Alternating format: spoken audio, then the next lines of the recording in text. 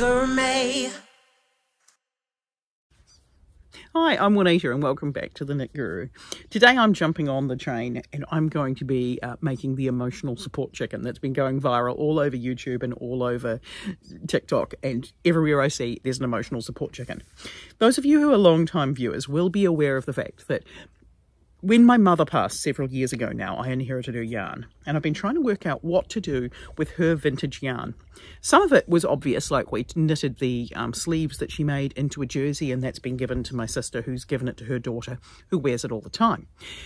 Other things, at least we know they're scraps of projects that she made, like the scraps of the baby blankets for my nieces and nephews, that sort of thing.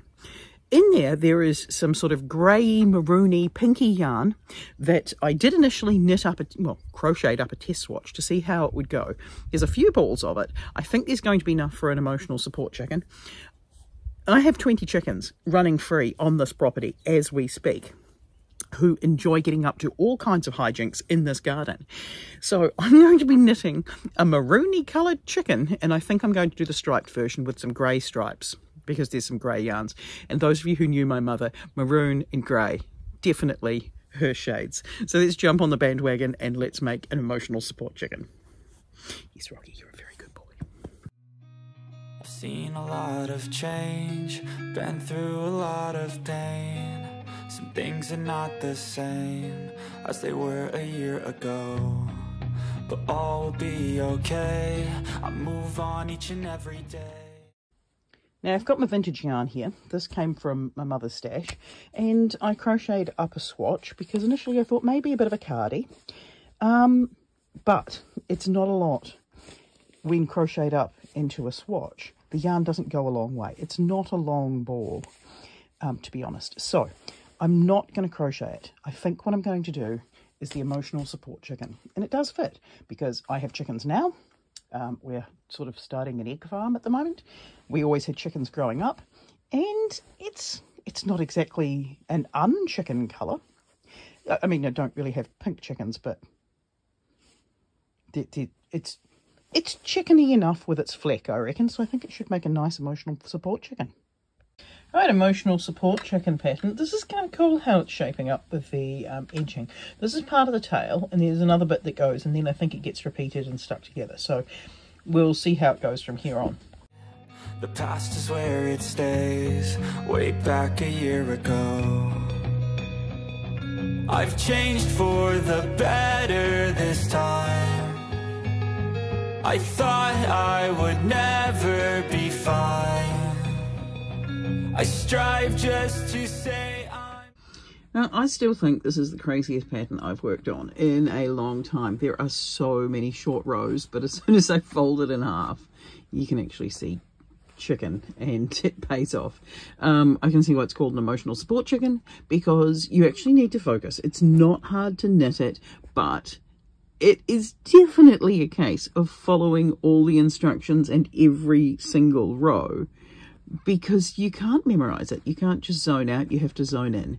So in that respect, I think it's really well named, and it's a really clever project. I still don't like this brown, but this brown and this purple grey colour, they're both from my mum's vintage yarn stash, so they happen to be the same brand, so I put them together, and we'll see how they go. Alright. And for the first time in a long time, I'm alright. I've seen a lot of change, been through a lot of pain. Some things are not the same as they were a year ago, but all will be okay. I move on each and every day. The past is where it stays, way back a year ago.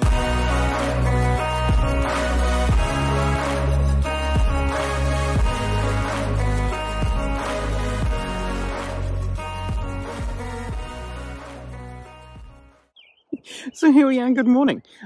We've probably got the sound of 1,000 chickens, and we've got my emotional support chicken. Now this is made out of the vintage yarn.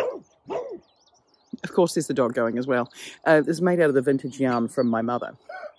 And it's a very weird consistency. Like, it says it's DK, but it's not quite DK. It says it's 50 grams, but it's a really thin DK, but it's not a heavyweight DK, and so there's not a lot of structure to my emotional support chicken, which I guess is kind of the case. It's a lot. Really? So here she is. She's a bit wonky and lopsided.